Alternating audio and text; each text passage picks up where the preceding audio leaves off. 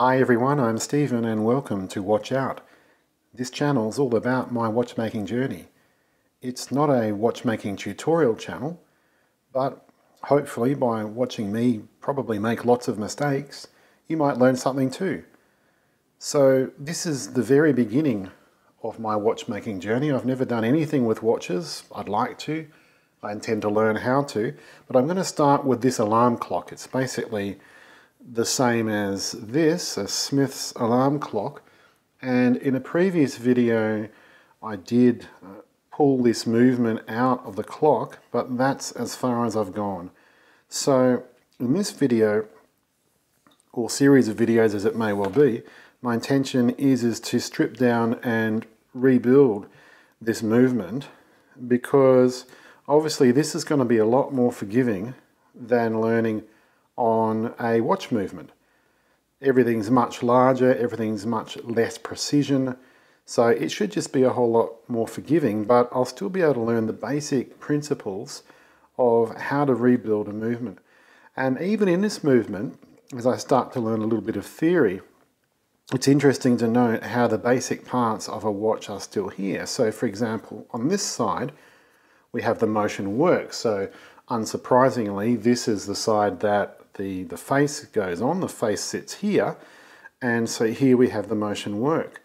So what we have here is, this is the cannon pinion here, and then we have the minute wheel here, and then this is the hour wheel. This extra wheel here is to do with the alarm function, so that's not actually part of the motion work strictly speaking, but yeah, it interfaces with the motion work to set when the alarm will go off. So we have a motion work, and then on this side it's a little bit hard to see because we've got this base plate here, but we do indeed have a train of wheels. So if we come around this side, we see here is the balance, and we can also see, it's a little bit hard to see, but it's just under here, is the escape wheel. Here's the escape wheel. And we have our train of wheels. So normally the first wheel is actually the barrel or the mainspring. So in this movement we have an open spring. It's not inside of a barrel, but on the bottom of it, right here, we have this wheel. So this is actually the first wheel, and then the second wheel is the center wheel. So there's the center wheel, and then we have the third wheel, and we have the fourth wheel, which then connects to the escape wheel. So we have all of those sort of normal parts that we would find in a watch movement, but obviously we don't have a keyless work because there's a key. There's the key there, and there's no switch. There's no keyless work mechanism to switch between winding the watch and setting the time, because those are separate functions. So this spindle here, which connects straight to the back of the motion work, that's what we use to set the time. And then we use this key to wind up the watch, and then there's another key here that winds up this spring, and this spring is power for the alarm. And this one here is what sets when the alarm goes off. So, but all of those kind of things are there. So yeah, so let's dive into it. So I'll take this hour wheel off again so that it doesn't get lost. Okay, so the first thing we need to do in any movement before we start taking it apart is to make sure that there's no power in the spring. So this is the alarm spring here. If I wind it, you can see that I've actually got the watch set to the position where the alarm goes off. So basically it releases the power. But what I need to do is just take the bell off so that I can get into here, just to get as much power as we can out of this spring. So that's all that the bell is. That just comes off there, so I can just pop these guys back on so that it doesn't get lost. I don't want this plate to fall apart just at the moment. Okay, now there should be a way that I can just get that extra power out of the spring. Okay, so there is, so I can actually just basically just do this with my finger and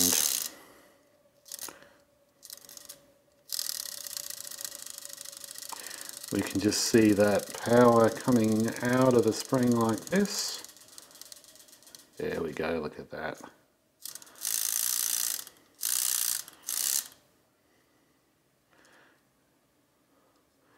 There, see how it's nice and loose now.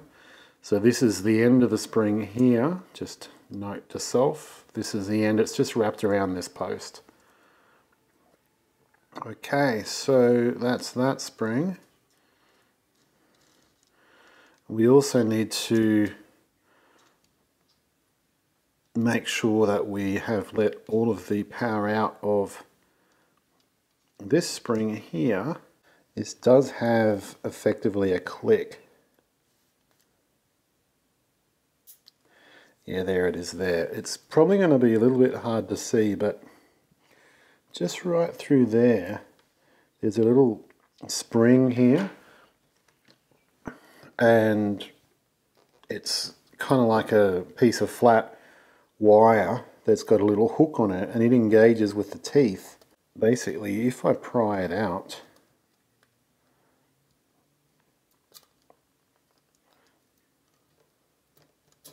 there we go, like so, it allows this spring to unwind.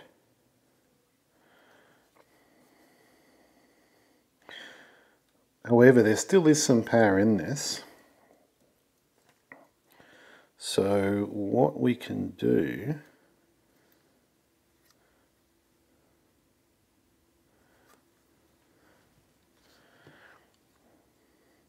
I believe that if I remove the pallet, then I'll be able to get the last of that power out. Now, unlike a watch, this doesn't really have, it doesn't have bridges for the various parts of the mechanism. Effectively, there's one bridge, which is this rear plate. See if there's enough give. Yep, there is. I think there'll be enough give. Yeah, there we go. Okay. So there we go. That's the pallet fork. And one of the things you'll notice that's quite different about it from a watch movement is that it's got these two pins. So I'm guessing this is what you call a pin pallet fork. I don't know for sure. Someone can correct me if they want to. But there's no jewels on this. So in a watch you'd have an entry jewel and an exit jewel, and basically the feet of the pallet fork itself would engage with the escape wheel. This doesn't have that. It just has these pins, and these pins are what engage with the escape wheel. So, yeah. See that? That's the last of the power coming out. Now that the pallet fork is out, there's nothing to stop those wheels from spinning freely. Ooh, now I have got to be careful here, because I've noticed something a little bit catastrophic has happened. Ooh, something potentially very catastrophic, and this might be my first mistake live on camera. When I took the pallet fork out, I was not careful, but I've still got the nut out, which is probably part of the problem. That's better. Phew, that was close. Did you see that the balance popped out as well? And in these things, the balance is not one piece. So we don't want that to happen at all. Oh, there we go. There it goes.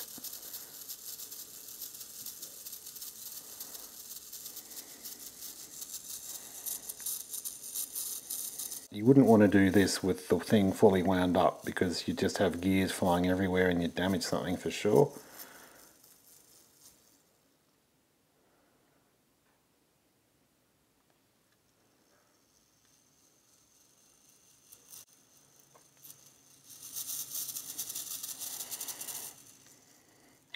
Yeah, so I've got to turn this wheel towards me.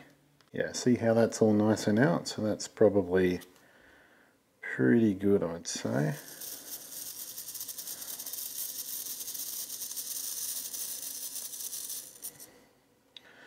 Okay.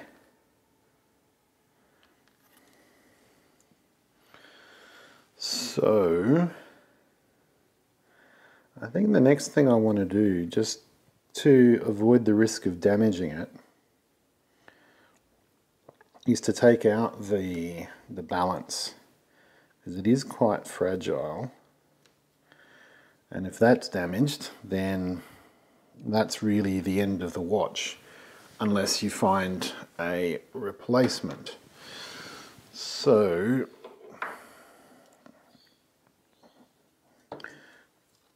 the end of the, you see this hairspring, this is the part that makes the balance work. It functions exactly the same way that a pendulum works. So with a pendulum, the period is directly related to the length of the pendulum. And the balance, it's exactly the same. The period is directly related to the length of it. So you shorten it, it will run faster. You lengthen it, it will slow down. Now, the way these are set up in this clock, there's the end of the hairspring just there, and it goes through this little slot, and there's a wedge there. If you saw my previous video, I did a fair bit of fiddling around here, and I'll probably need to do some more, but this wedge just comes out, and now the hairspring just comes out of this slot, because the slot, don't do that, the slot is part of the watch.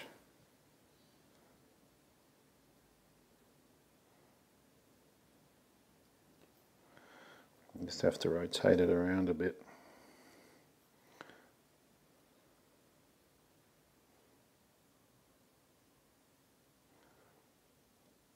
There we go. That's it.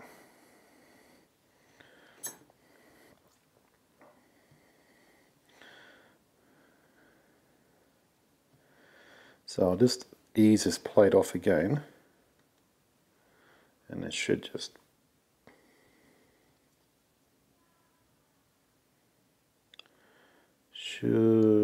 pop out. It's not going to do it now, of course.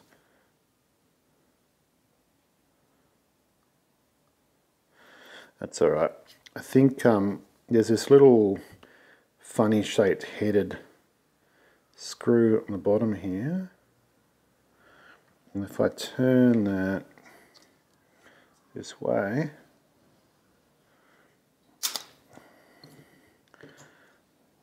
yeah, it slackens it off. Okay.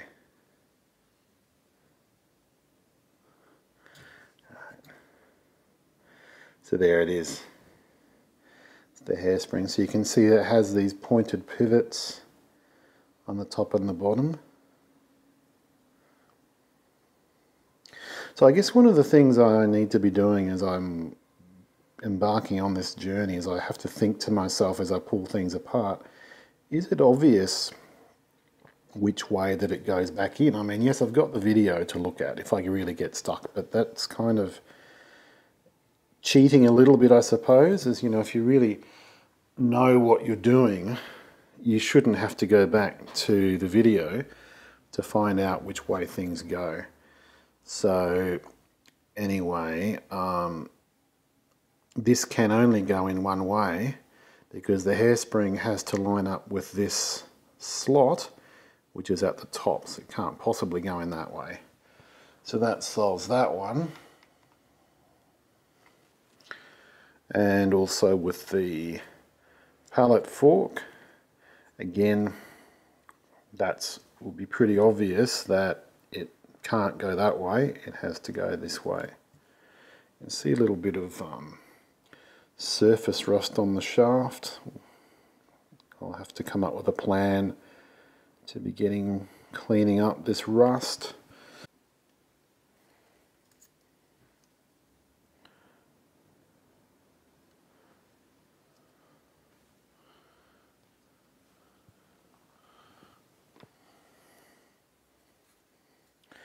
So now we have this this little spring-loaded clip is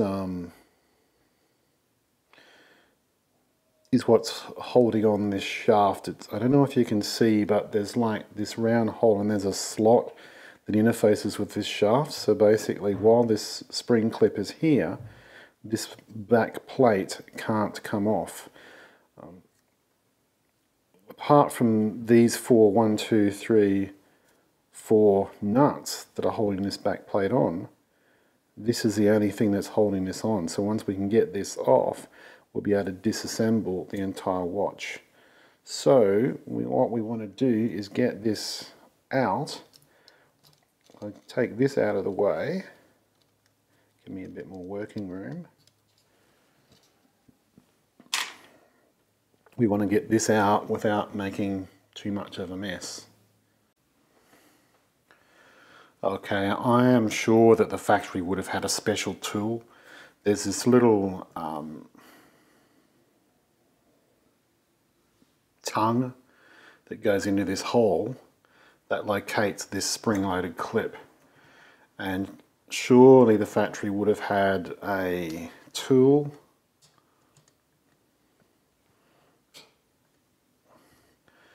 just to prise it out, because otherwise you kind of got to scratch up the plate to prise it out, although it wasn't as bad as I thought it might be. And there, we've got that loose now. There we go. So again, it's pretty obvious that this only goes one way.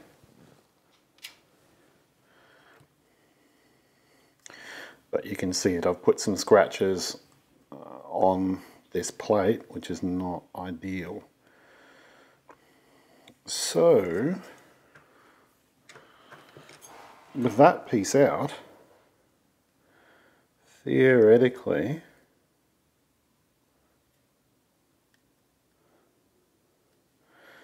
and I say this theoretically, I'm just thinking of something that Pin Palette noted in his video. See the rust around this shaft? This plate's got to come up this way over this shaft, and I suspect that that's going to be a little bit tricky with that rust on the shaft, because its diameter will have increased.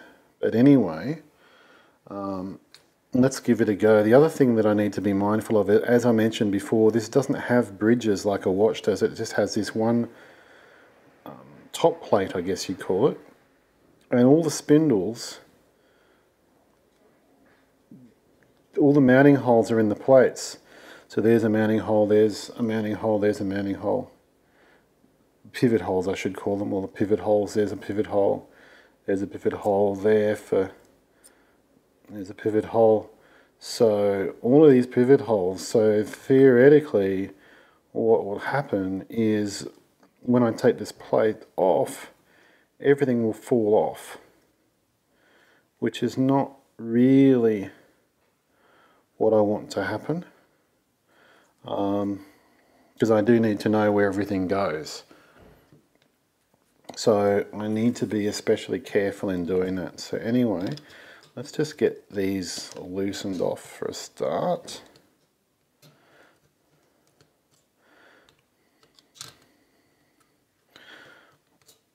One of the other things too about these is that there's no movement holder, because obviously it's too big for that movement holder, so I'll just have to kind of work like this, which is again not ideal.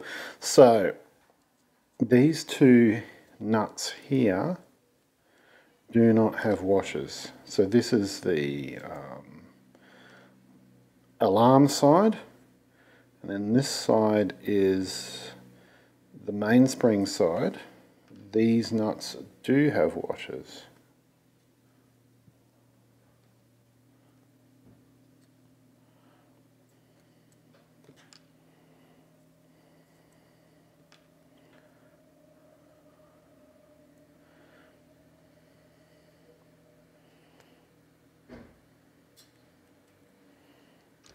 Okay, so now let's just see how this feels.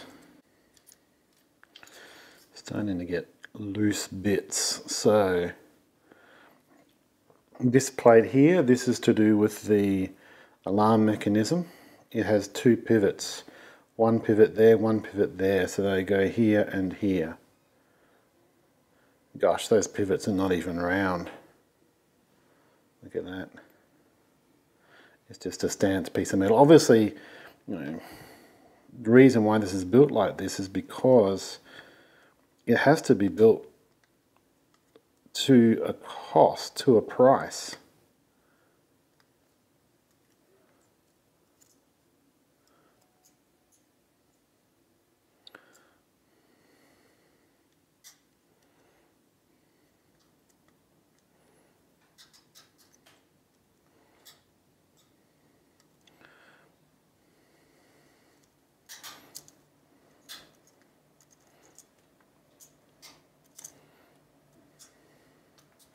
So I just want to be careful not to damage any of these pivots as these things come up. And it does look to me like it is getting caught up here on this shaft that is all rusted. Yeah, so these pivots are just sitting freely, so I might take those out if I can.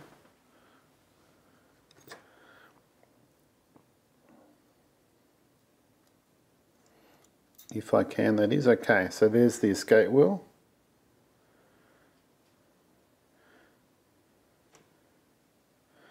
Yeah, it's obvious which way around it goes because the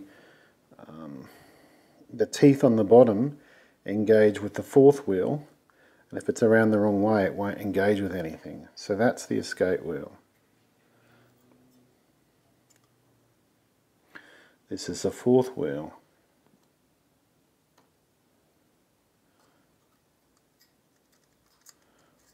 This is the third wheel.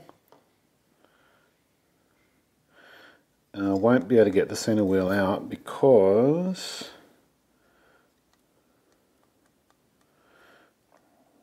it's got a cannon pinion on it. So that will just have to stay there for now.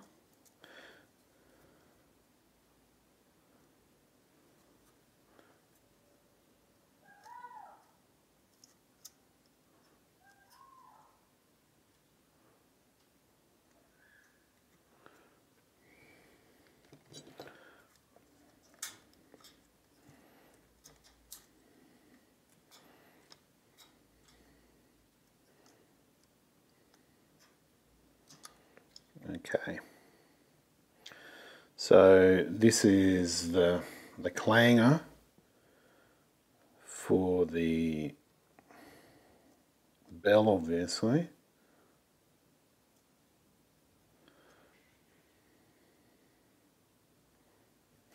So this notch here seems to line up with this post, and I think it's to control the travel as to how far it can go. So that goes in there. Okay, so I've cleaned off the corrosion, which wasn't too difficult. Let's see now whether this will actually come off. Okay, so we got it. So what I did is I had to grab the shaft with the pliers like so and then push up from underneath. It's very, very tight. It just wasn't going to come out without persuasion, so there we go. Look at this. This plate is now free. Need to make sure that there aren't too many things that are free.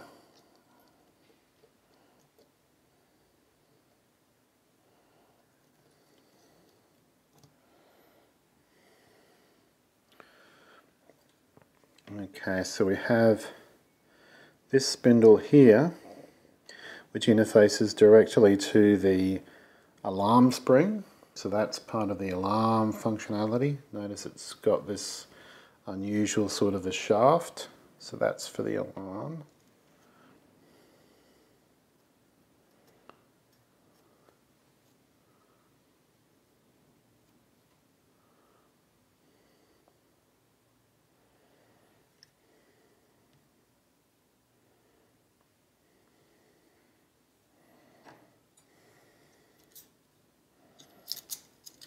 Okay, there we go.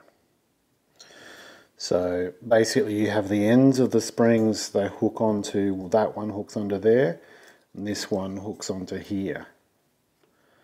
So I'll just leave those in there for now, because I have on the underside, this guy has come out, but I'm guessing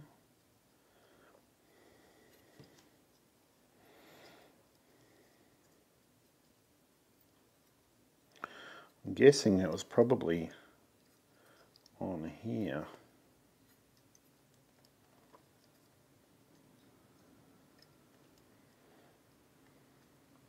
I think this is one that I will have to go back.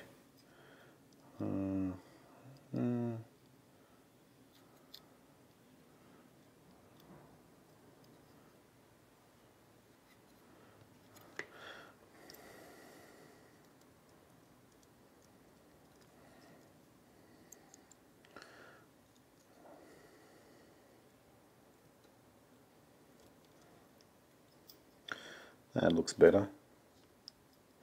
Yeah, that'll be how it goes there. So there's this funny little metal leaf spring here, which is to do with the alarm mechanism. And yeah, that looks correct. So this will be the minute wheel.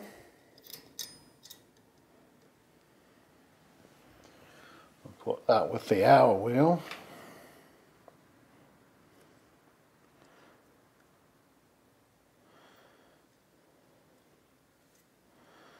So there's the cannon pinion. Now it is, I would suggest, a force fit, but the shape is different to the cannon pinion that you have in a watch, and it's also much bigger. So you can't use a normal cannon pinion remover on that, I don't believe. So that may well just end up staying there.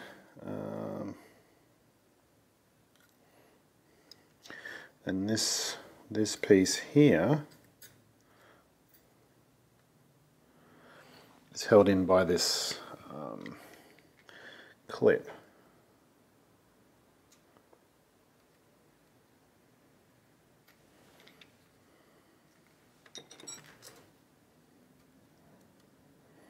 There we go. That's how you get one of those off.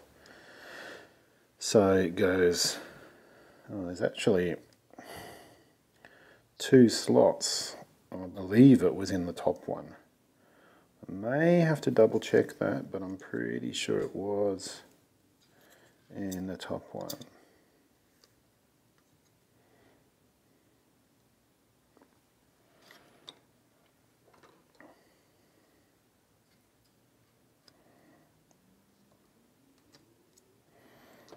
Okay, so clip.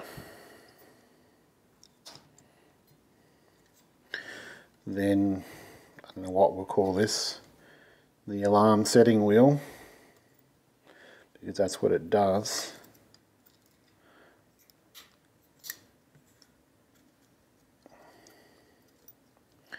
And yeah, again, you can see how tight this guy is. Okay, he's out. So that's this one here. It's the alarm setting wheel.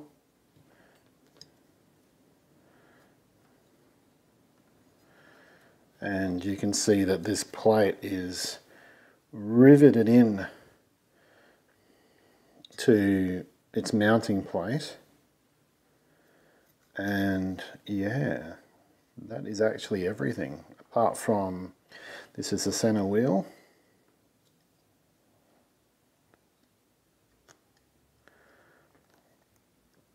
And yeah, I don't think it would be a good idea to try pulling that cannon pinion off without a proper tool to do so. So that's this movement disassembled, apart from just one last thing, and that is these, which should just come out. So as I was looking at the watch, the movement, they're like this. So the one on the left is the one for the alarm.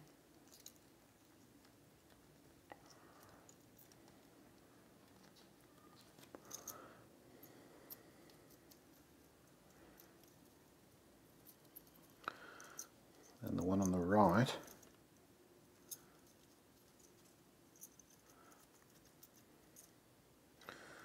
I'm almost thinking those look like they're designed not to come out. Oh no, there it goes. So that one's for the alarm. And this one, sorry, that one was for the power, that's the mainspring, and this one's for the alarm. There we go, it's off.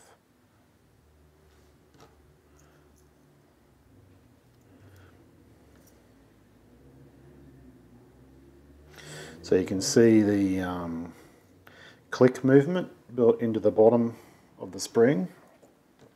If we have a look at this one, this is the mainspring, the same deal.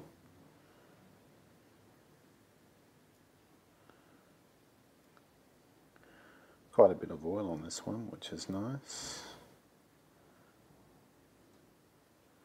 But yeah, that's how the click and the click spring is, it's all one piece. That's how it works, pretty nifty.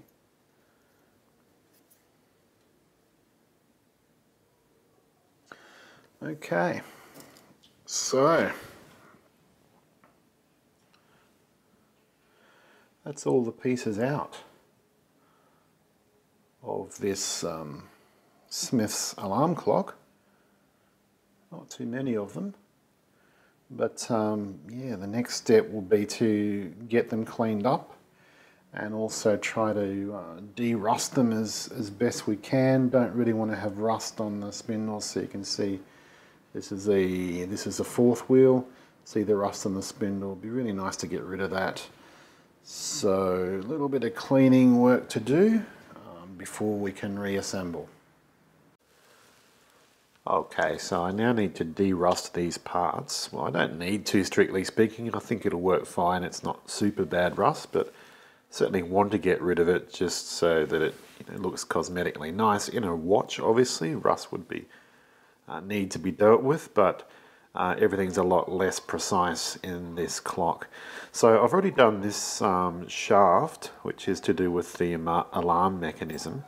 So the way that I did that is I just used a little bit of this wet and dry paper, and I just did this. So I've got this wheel here, and it's either the third or the fourth wheel, just can't remember which one it is. But yeah, you can see that this shaft is quite rusty. Now, it is okay to do this because the shaft doesn't actually interface with anything. If it was something where the dimensions were critical, then yes, we'd need to be probably not wanting to do this. So if we look at the motion work, we can see the hour wheel has got this surface rust on the actual wheel itself. And so I want to deal with that as well. I'm going to have a go with this little scratch pen that I've got. This is a fiberglass scratch pen. And at the very least, get rid of the loose rust. Okay, this is the stuff that I'm using, Evapor Rust. Should be able to just get this from your local automotive products supplier. I got it from Super Cheap Auto here in Australia. So I've just got a little container with some in here, and I'm just going to pop that one in there, and when I get the other ones cleaned up, they'll go in there too. Okay guys, so this is my first attempt at cleaning clock or watch parts in the ultrasonic cleaner. I do not have a watch cleaning machine, and I don't plan to buy one just at the moment because they are quite expensive. But I've got this ultrasonic cleaner. Now these parts are quite large, so I could clean them manually. I'm going to clean the balance manually. I haven't put the balance in there. So what I've actually got here is I've got this jar here. It's not full of deviled ham. It's got the parts in it, and it's got isopropanol in there. And then in the bath is just water. So I'm hoping this will actually work. Now I guess theoretically, if I were to take the lid off, who put the lid on so tight? That would have been me. Oh gosh, now I can't get the lid off. There we go. Theoretically, if it's working, I'm going to need to put a bit more ISO in there.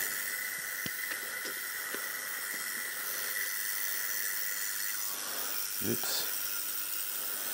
If it was working, I should be able to see bubbles in the actual jar itself. And you know what? I can see bubbles in the jar itself. So that tells me this is actually working. Because being ISO, it'll just evaporate fairly quickly, which is why it needs to be in a sealed container. And obviously the ultrasonic cleaner is not a sealed container.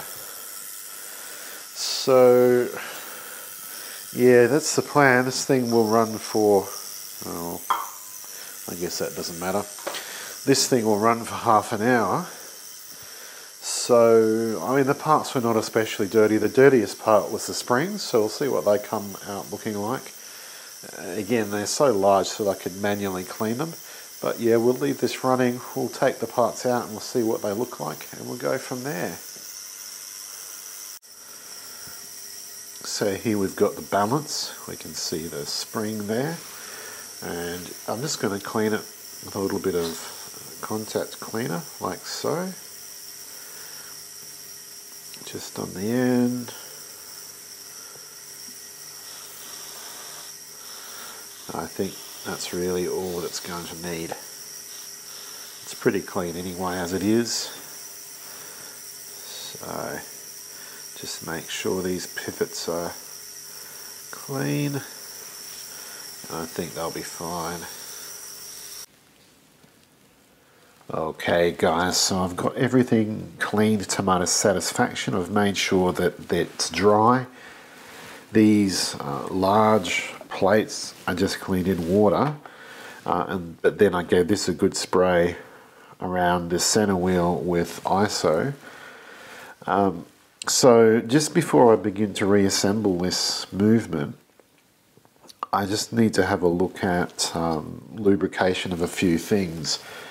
Now, to lubricate this, I'm just going to use Super Lube, just like a light machine oil. It's usually used for like motors in things like CD players and those kinds of things. I do have watch oil, but I don't want to break it out for a movement like this that is, you know, pretty low end, shall we say. And as I said, also this thing is not especially high precision. What I might actually have a go at doing, I would never do this on a watch, because you would end up with way too much oil. But remembering that this thing is much bigger than a watch, I'm just going to have a go with the Turbo Super Lube, see if I can get this in there. And just a dab.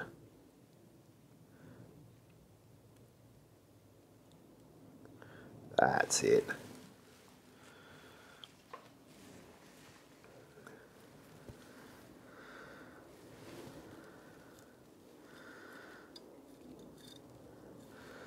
Just get it all through the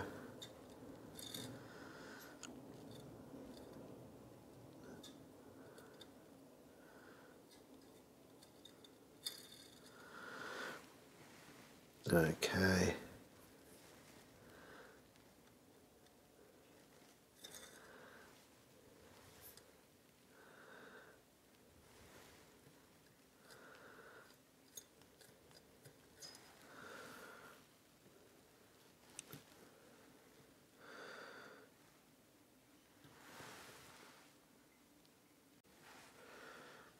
So I now want to try to remove the excess oil, which might be a bit tricky, but I've got some Rodigo here, which is kind of like a watchmaker's, so it's like blue tack, but it's made by Bergeon, and yeah, I can just see that's taking up, hopefully you can see as well, it's just taking up that excess oil in these teeth. So this is the alarm spring.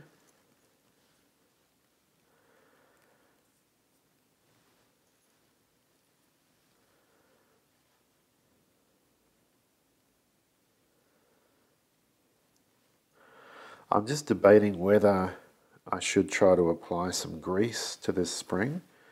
I'm not actually sure how tight that it gets when it's wound up.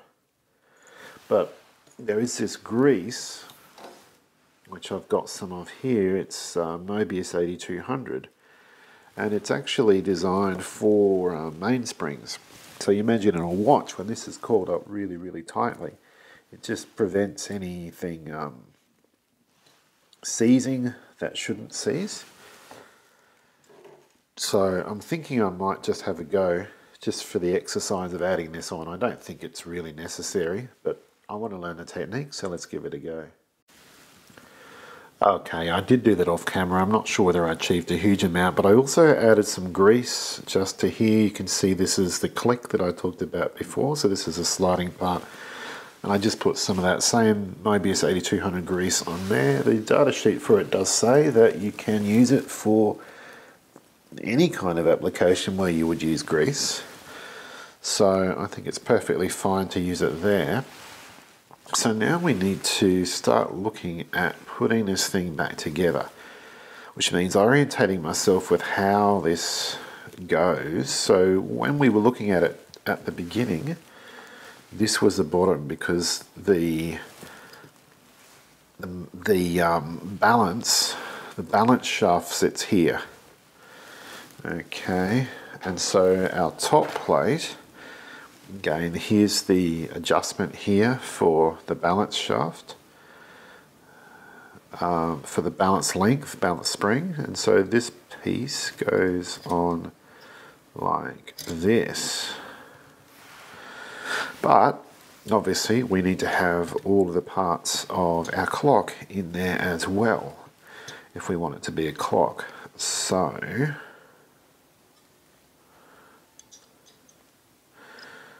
first of all,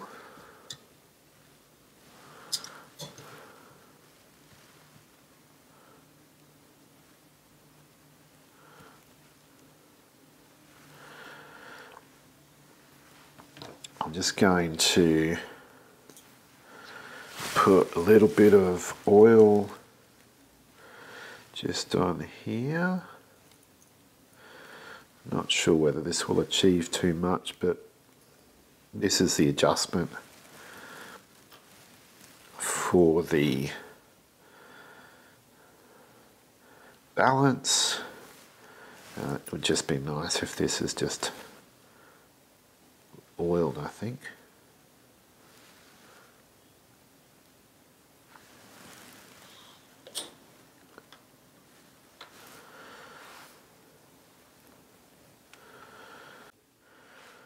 Okay guys, so I made a bit of a blue and then I started trying to put it together. Then I remembered that this has to be in there first. So look, I know I've got the video and I can go back and watch the video if I need to, but part of this is learning how to put things together and understanding how they go. I hope that makes sense. So this spring, I believe, was here. So yeah, you can see there's this little tab on the spring just here. Has to line up with something. There's a notch here. So that would be where that goes, like so.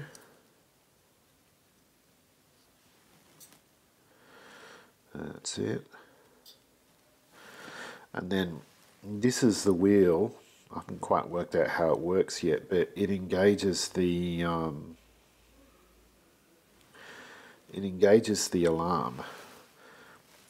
So this wheel goes back up here because there's like a little cam arrangement. When this tin is there, it forces the wheel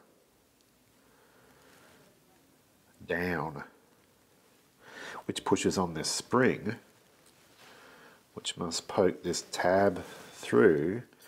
Yeah, that's how it works. This tab engages with something on the other side.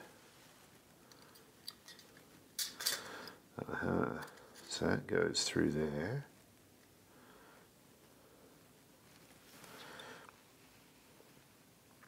And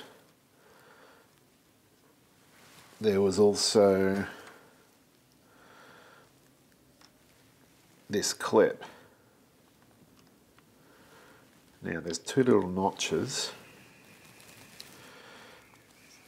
and I thought the clip went, throw it away.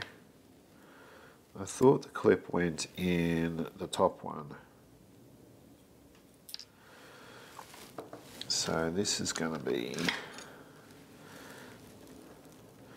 a little bit tricky to do, perhaps.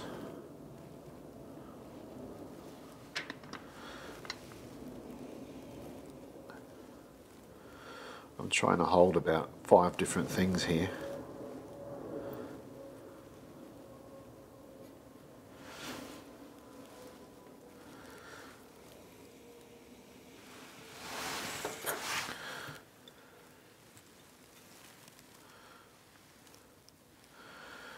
Okay.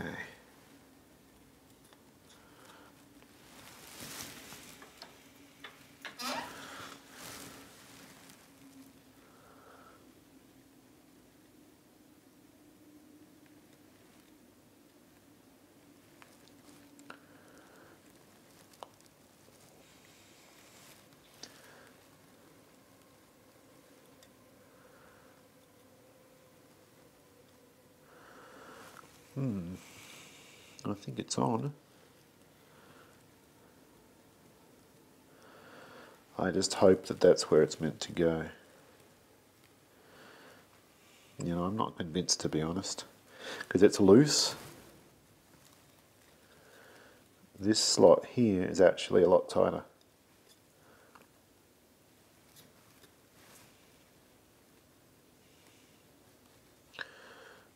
It still looks loose, but it actually feels a whole lot better. But anyway, I think if it's wrong, it should be possible to change relatively easily over to the other slot. Okay, so that piece, that's where that was.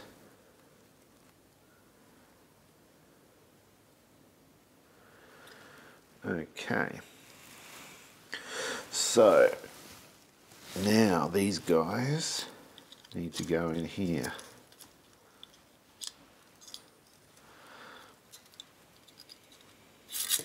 Oops.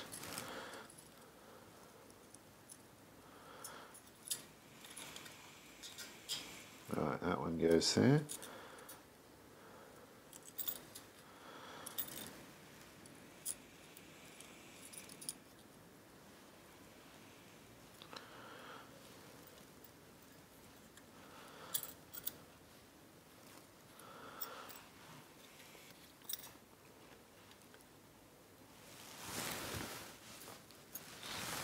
And this is the mainspring.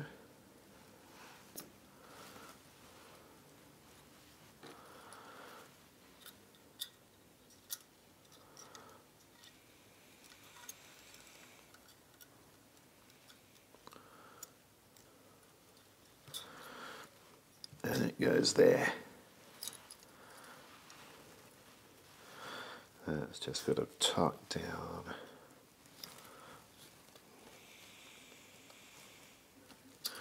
There.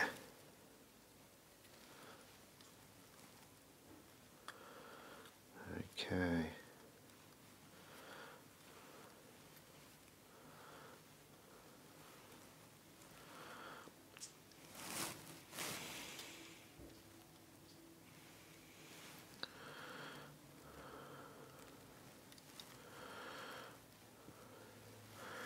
So you can see that the mainspring, there's a cog on the bottom of it that interfaces with the center wheel.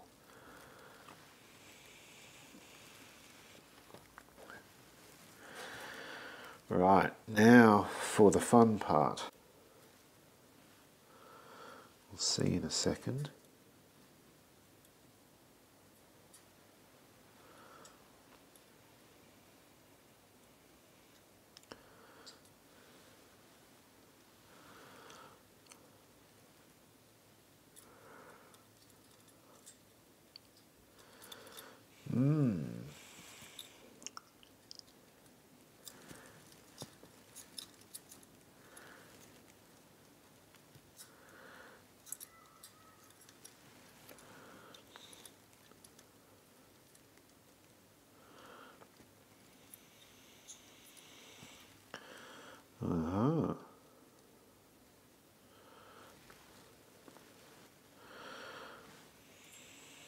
Okay, so that's why that wheel that transfers power from the this spring for the alarm has got such funny teeth, because it interfaces with the hammer. So basically, as this rotates, it will drive the hammer back and forth, hence ringing the bell. So that piece goes there. Let's see how we go. Alright, so what's happening is it's rocking on the pivots for the springs. Ooh. Okay. That was not exactly what we wanted to do. Oh, okay.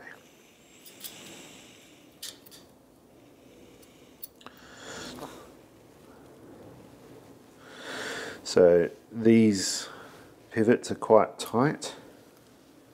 I don't believe that I've got the third and the fourth wheels correct.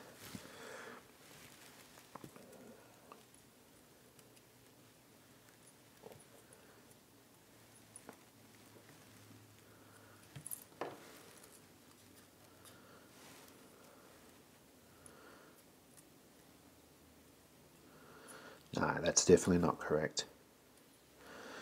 That must be the fourth wheel. And this must be the third wheel.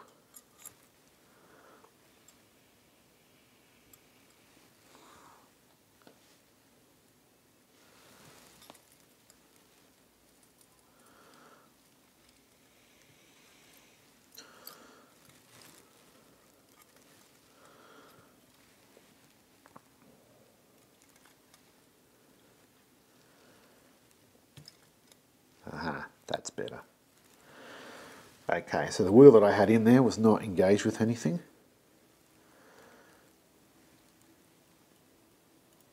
And now it is. That's better. Definitely engaged. And so now come here, fourth wheel.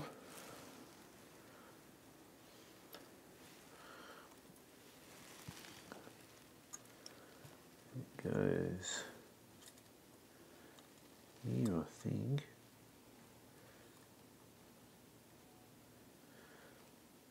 No, that can't be right.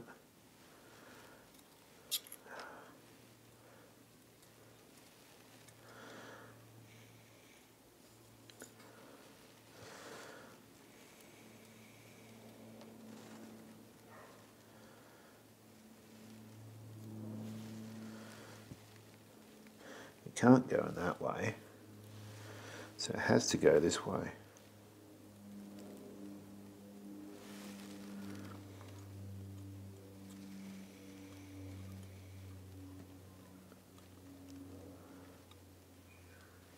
That's it. That's it. Perfect. So it sits above the third wheel and engages, the bottom part of it engages with the third wheel. And then, yes, then see how I'll get the tweezers out of the way. See how the escape wheel has got these long gears on it. They engage with the fourth wheel.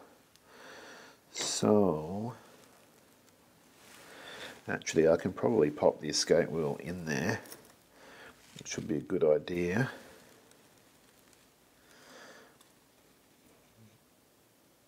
It should go, oops, not there. It should go underneath.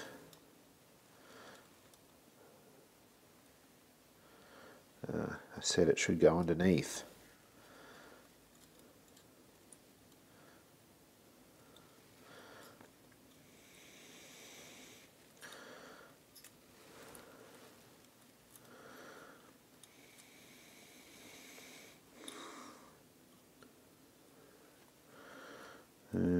Okay.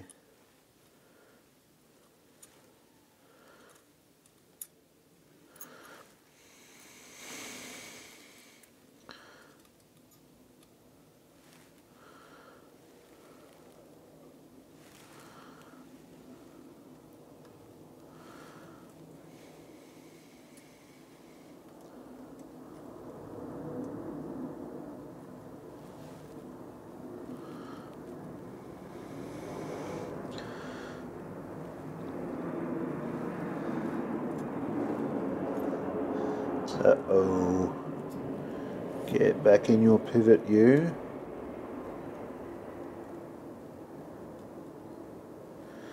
That's it. Okay. They're all sort of sitting in their bottom pivots now. So I think the trick is going to be to ease down ever so carefully on this train of wheels, because I sort of like have movement at both ends, if that makes any sense. So if I can ease these down, probably not that far, just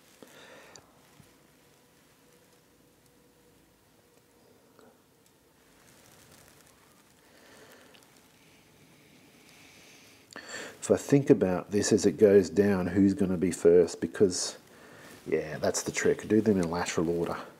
So the third wheel will be first.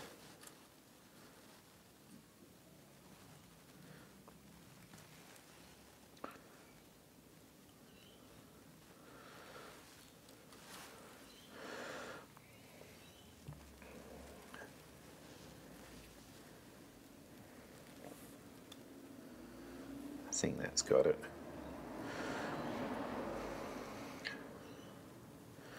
And then kind of the fourth wheel and the escape wheel need to be done together. Yeah, looking at this angle I can actually see the something's wrong.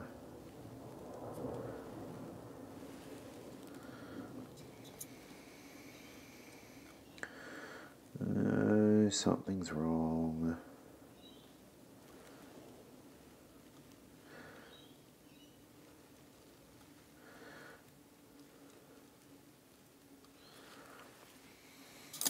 Oops.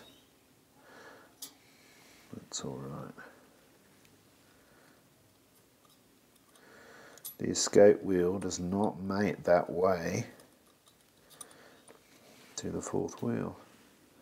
Check this again.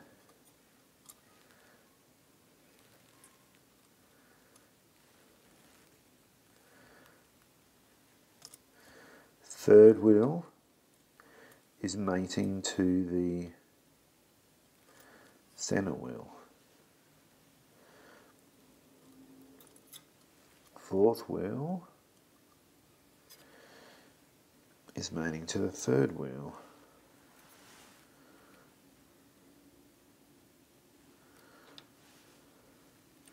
It must go this way.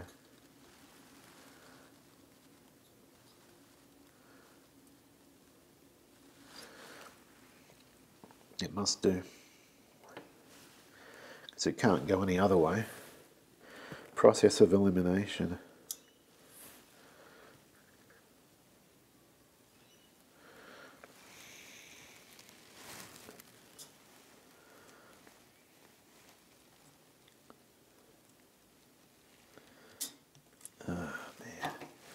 Now this whole thing popped out down this end. Okay, I have an idea. Pop on a nut so that this can't do that.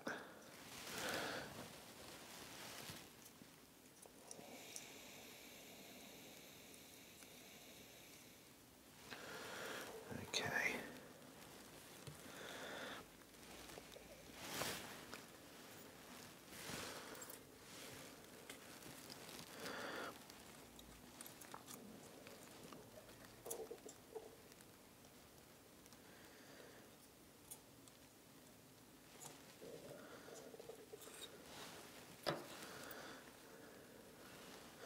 So I'm using a Maggie lamp so that I can see, but the problem with the Maggie lamp is that basically I can't see in 3 dimensions anymore. So I lose depth perception, which makes it a bit tricky.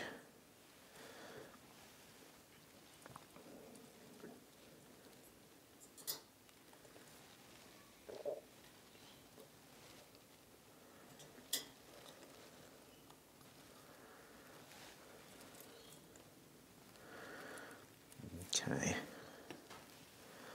think those are in.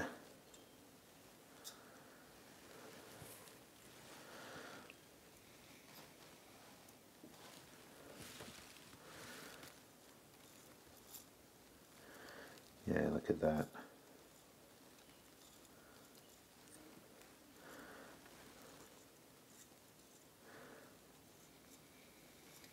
Perfect. Well, don't know I'd go as far as perfect, but it's in, so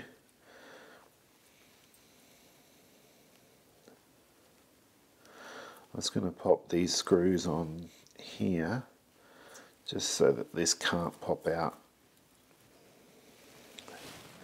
now that they're in.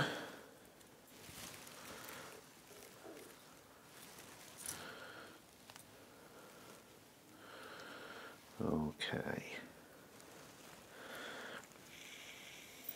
Right. So this fellow, which you'll recall was so difficult to get out when I took the watch apart, fell out of his shaft. Okay, so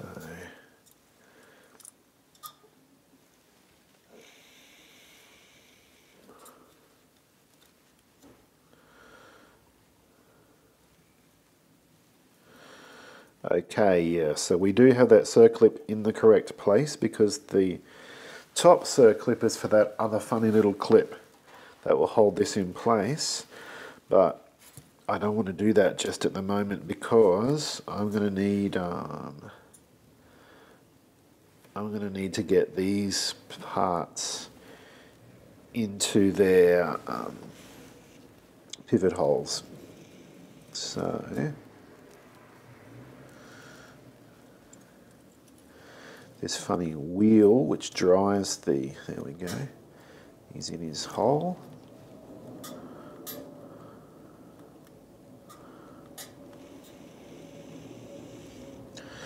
Then the clapper, going to go in his hole.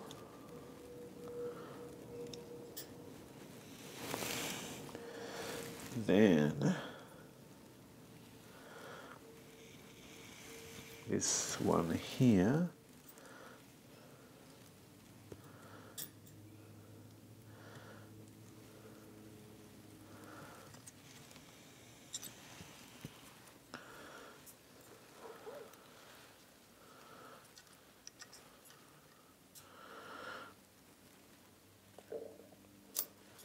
There we go.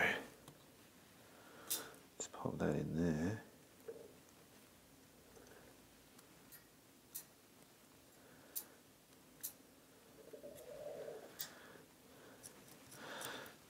Just tighten these nuts up.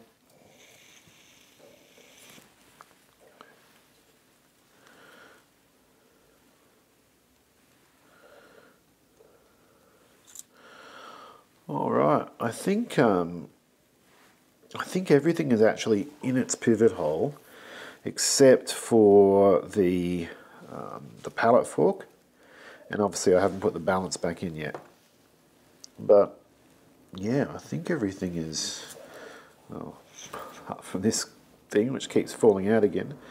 But yeah, I think everything is more or less in place. So the next step is for me to go to make sure that it kind of works the way it's meant to. This thing's not supposed to be there though.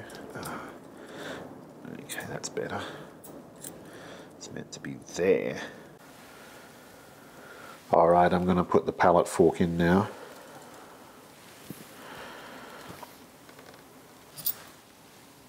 So I just need to be able to lift up at this end here to do that.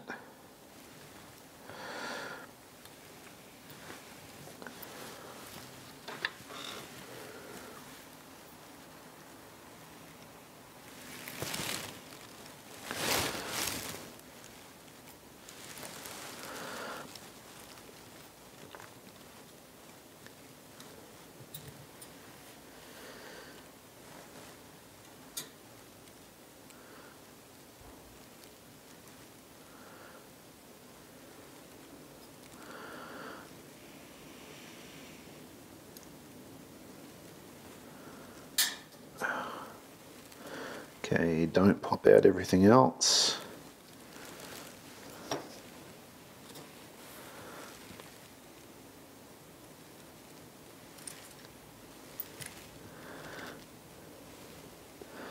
Of course they have popped out.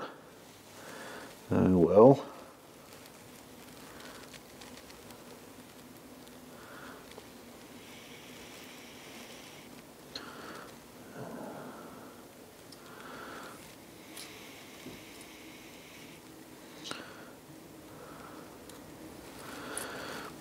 Yeah, I'm just going to have to loosen off this a little bit.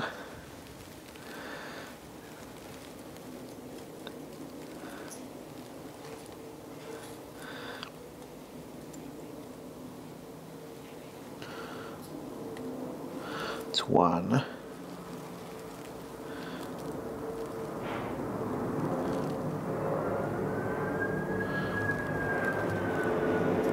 2,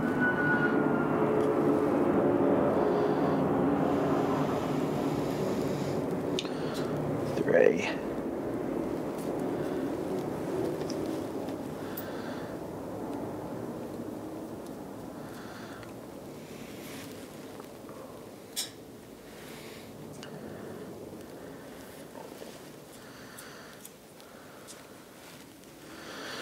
Okay.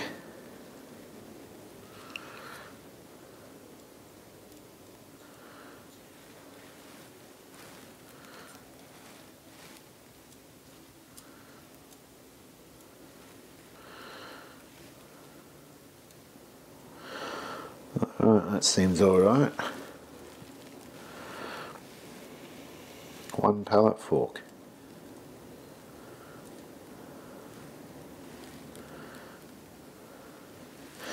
So now the only parts that are missing of the movement is the balance and the motion work.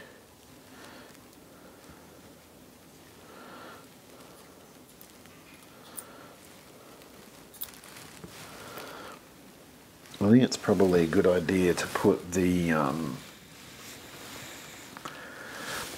minute wheel back in place.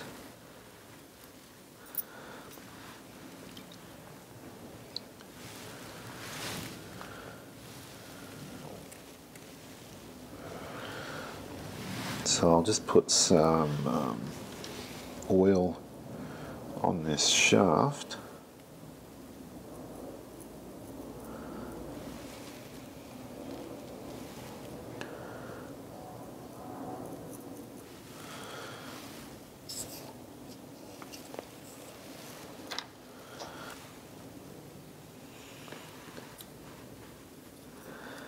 And then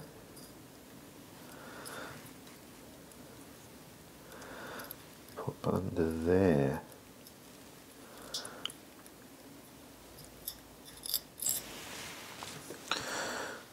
Should have done this with tweezers in the first place. That's better. There, look at that. Alright, so we need to get this clip in, and basically I need to make sure that this shaft is as far through as it can go, and yeah, like that's down, but the shaft won't go any further because there's the clip on the other side. Yeah, so I cheated and had a look at Pin Palette 20's video. Thank you, Pin Palette 20. It has to be engaged with the slot, and it can only be engaged when it's sort of hanging down over the sides of the plates. Otherwise, because of the spring tension, it's impossible to get it to engage. I hope that makes sense. So now it needs to sort of be slid around into its home position. So we just need to get this little notch up like so, and then there, like that. Okay. So that is now in position.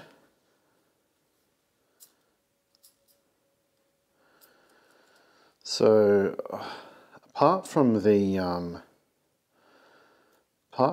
balance, the watch is now, the clock is now together.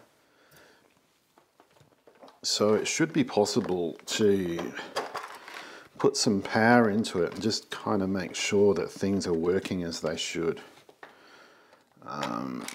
Because there's no point going to all the effort of putting the balance in and then discovering that something is wrong. So if I put these guys on,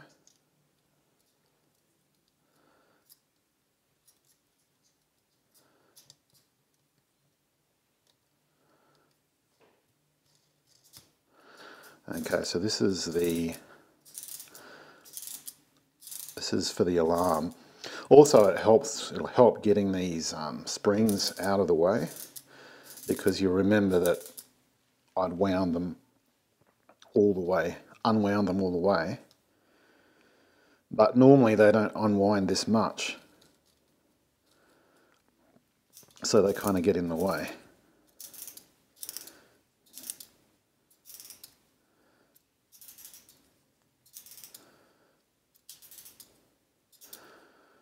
Okay, so the way that we can tell whether the clock is going to work is by moving the pallet fork back and forth, and each time I move it back and forth,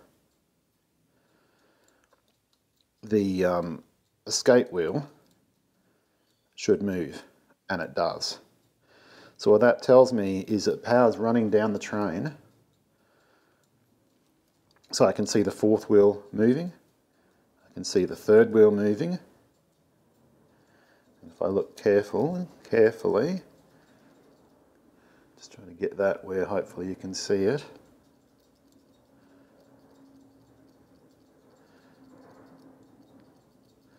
The center wheel is moving as well.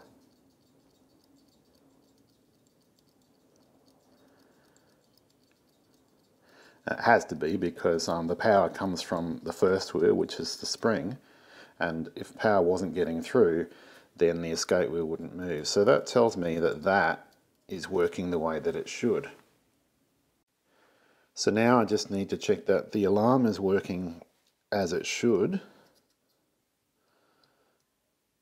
So I just need to put this little knob back on here.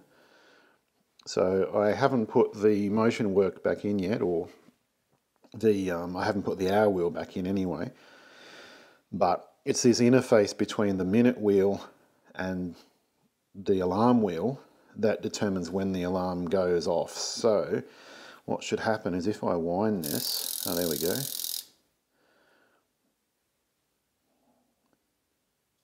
There we go. You can see the alarm's going, and if I do this, which is the same as pushing the button from up there, it stops. So we need to install a balance spring, and just to aid in that, I'm going to ease this down. This is like an adjustment for the balance spring, which is quite a bit tighter than I'd like it to be, but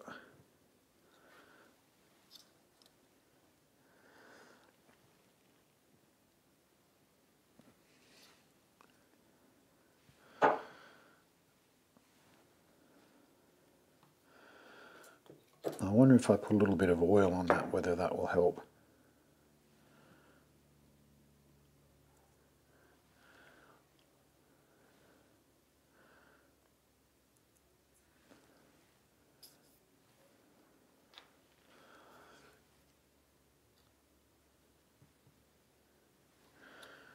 I think it did help a little bit actually.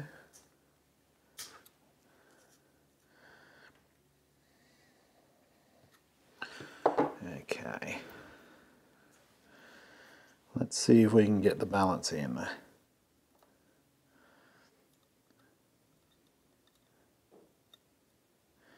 Yes, there it is.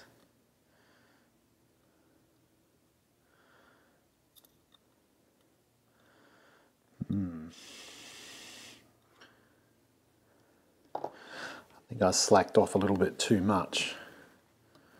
See if we can get it. I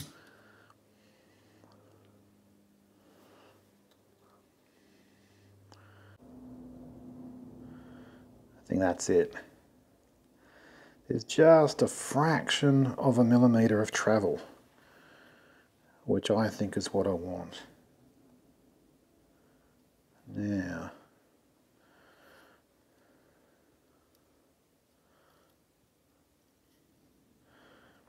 okay. The pin on the balance wheel is now engaged with the pallet fork. So now, this is a part, I had to fiddle around with this when I was familiarising myself with this clock.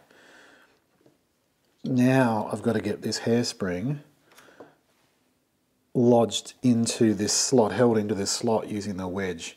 And this I did have a fiddle around with last time and it absolutely drove me bananas.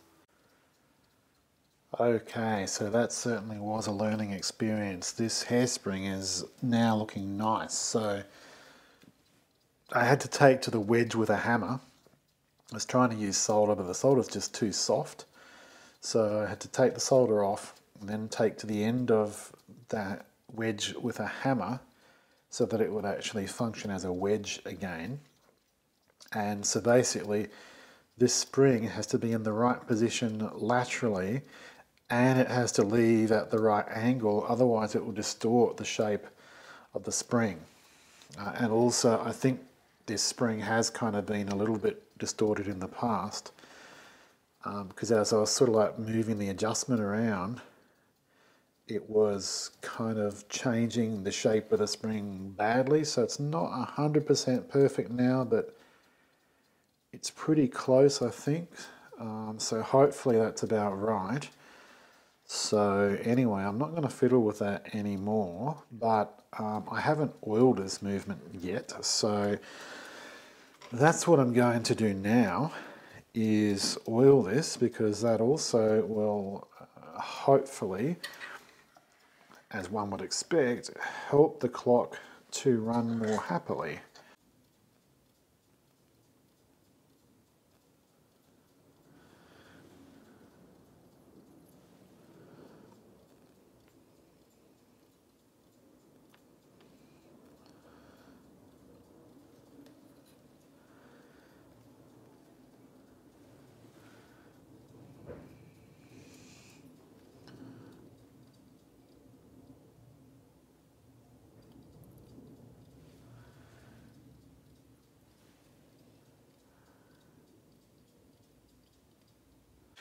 Cheat a little bit with some of these big ones because I'll be here forever doing it with these oilers.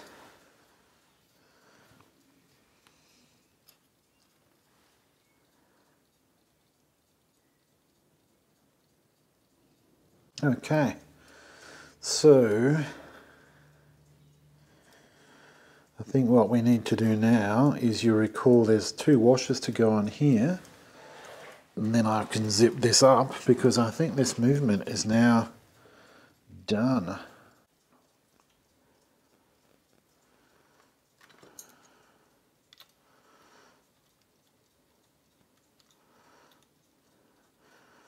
And we've got to put the bell back on, of course, as well, which goes on the other side.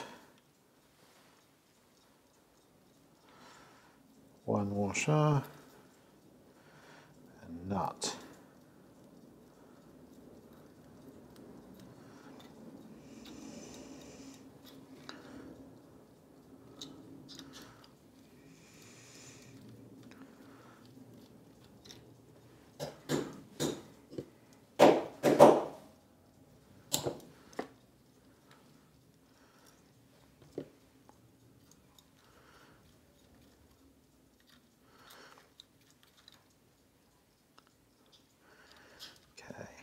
Bell.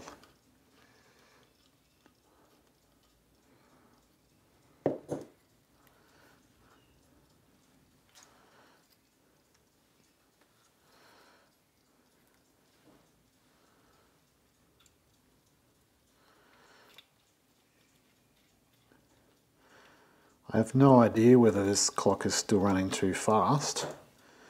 I do not have a time grapher at this point. I won't be surprised if it is running too fast still, which, if it is, it will be because of the hairspring. There isn't really anything that I can do about that, except replace the spring, basically. Replace the balance.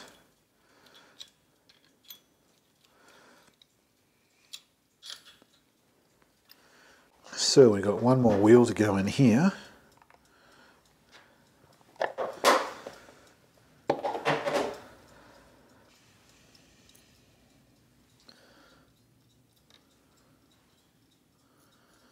Put some oil on here. some oil on there.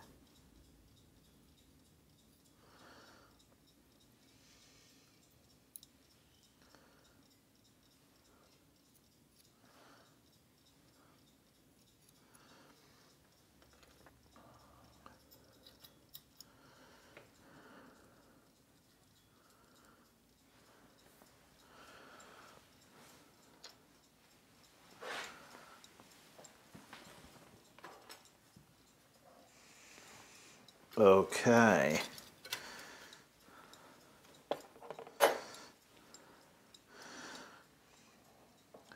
I'm not going to touch this face because it looks, in my opinion, as good as it's going to get.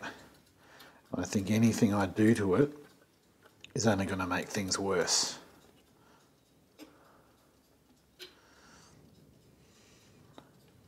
So what we need to do now is to put the hour hand on,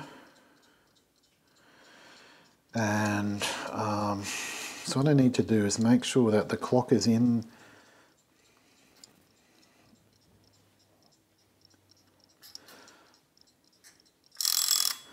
the state where it goes off the alarm. So the alarm is now on because we need the hour hand and the alarm hand to be pointing at the same place, because that's when the alarm is going to go off.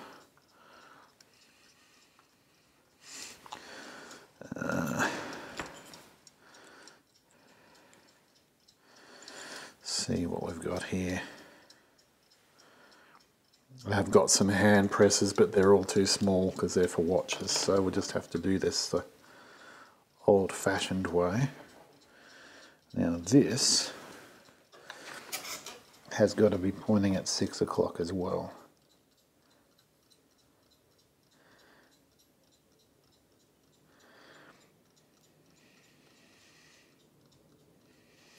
Ooh, okay.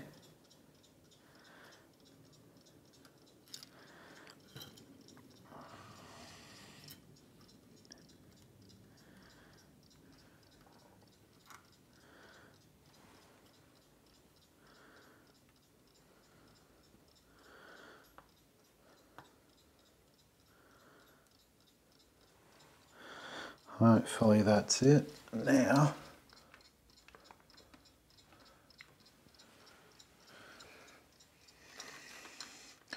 we need the minute hand. It needs to be on the hour.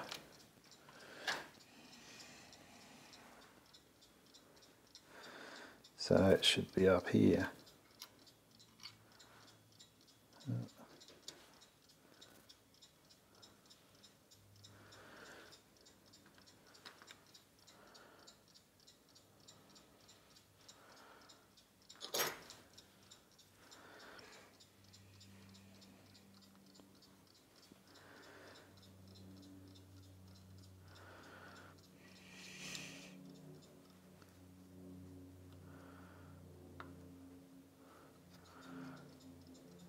Okay, hopefully that's it.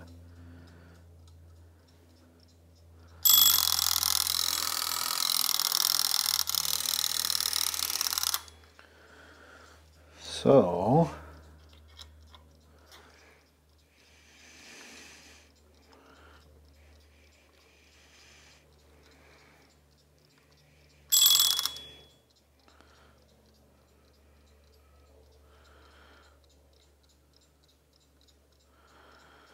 we set this to 7 and now wind this around to 7.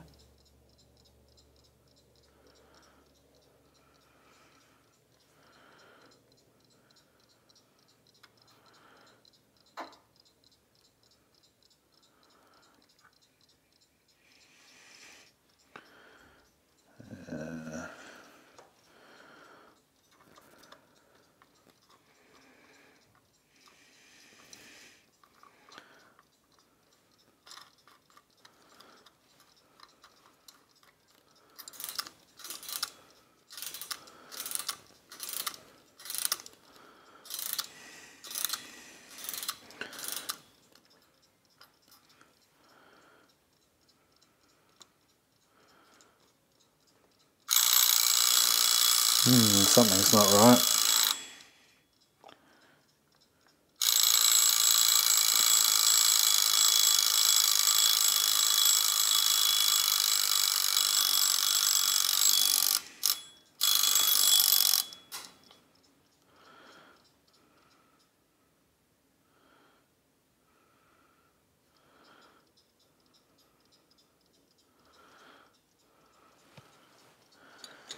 I think I've got half an idea what it is.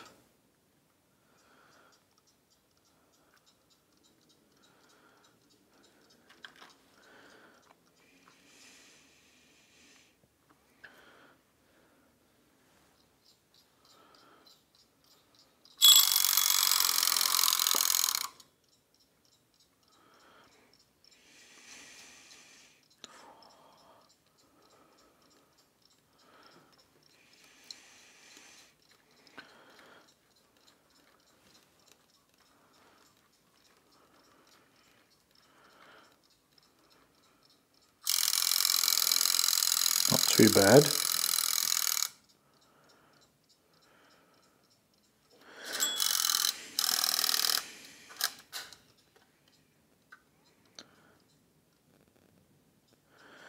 But I'm going to have to take the face off altogether again and do this all again, because see how this face has got a spring in it?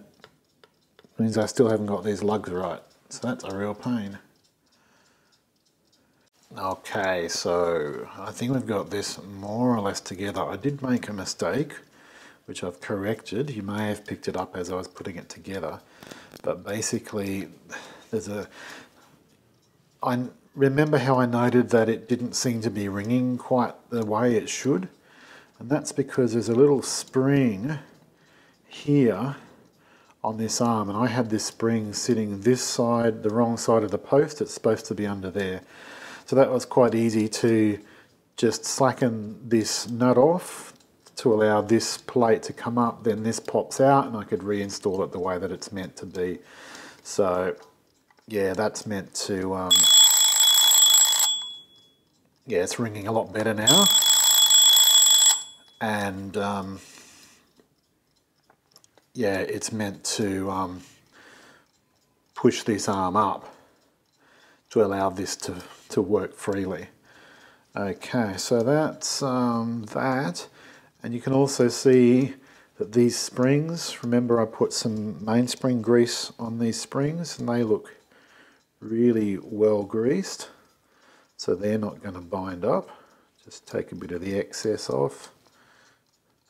So yeah, I'm quite happy with this now. The only one thing that is a bit of a problem is that this front dial is a little bit convex, so it wants to pop out this way, and there doesn't seem to be really anything that I can do about that. And the problem with that is it's pushing against this hand here, and if it becomes loose, then it won't rotate the way it's meant to, which will be a bit of a problem for the alarm function. But anyway, we'll see how it goes. So now all we need to do is to pop this back into its case. So I'd imagine that should probably be up there. And I'll need to take these off. Oh, stop that. That one off.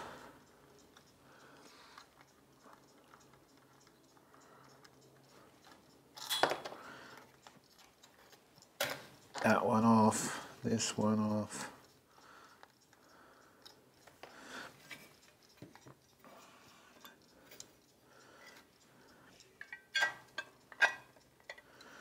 And that felt pretty good. And then we've got these 4 nuts here to go on here.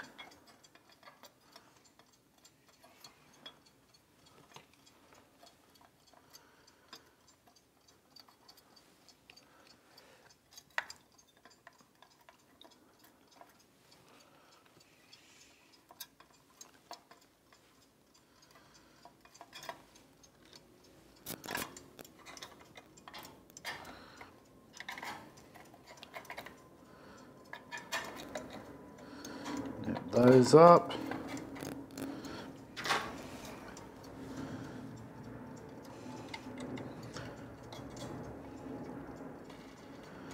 Whack these on. Oh, that's working, that's good. Yep, perfect.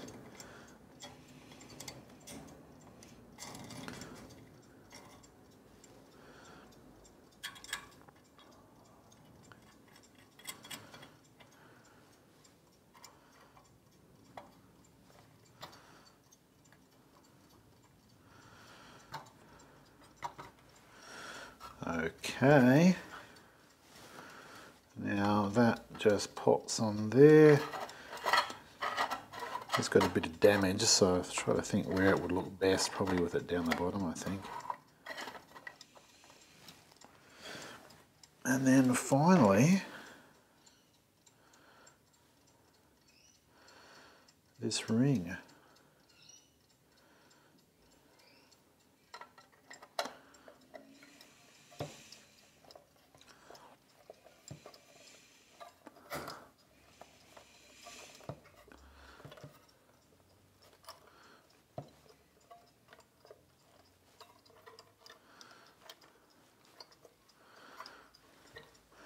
Well, look at that. It's back together. So I'm just going to set the correct time on this and I'll leave it run, because I would need to get an idea. I haven't regulated it, so I'll need to see how sort of like fast it's running. I think it probably is still going to be running a bit fast, but we'll see whether it's still got that problem. Give me an idea where we're at. Okay, so I've let this clock run overnight, and yes, it is still gaining about 15 minutes or so every 12 hours, which is what it was doing originally. So I suspect that the hairspring has been fiddled with on this thing by a previous owner. So the only way to fix this will be to replace the hairspring.